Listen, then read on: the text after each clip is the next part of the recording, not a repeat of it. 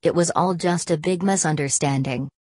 It was at the top of the month that Quavo was embroiled in a physical altercation with Eric the jeweler while at a nightclub in New York City following this year's Grammy Awards show that left the famed jeweler with a few bruises.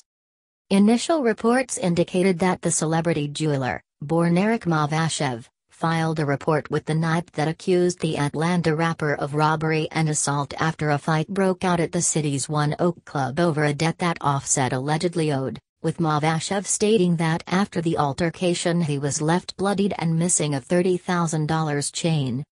Now, it looks like things are all good between the two parties as TMZ reports that sources indicate they two met up personally to put aside their differences with Quavo paying off the debt in question.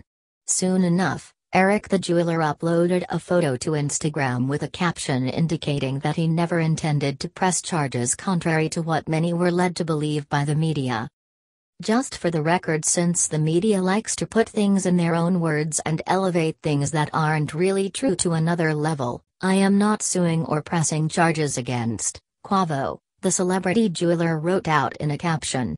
Don't listen to the media, it was all just a big misunderstanding.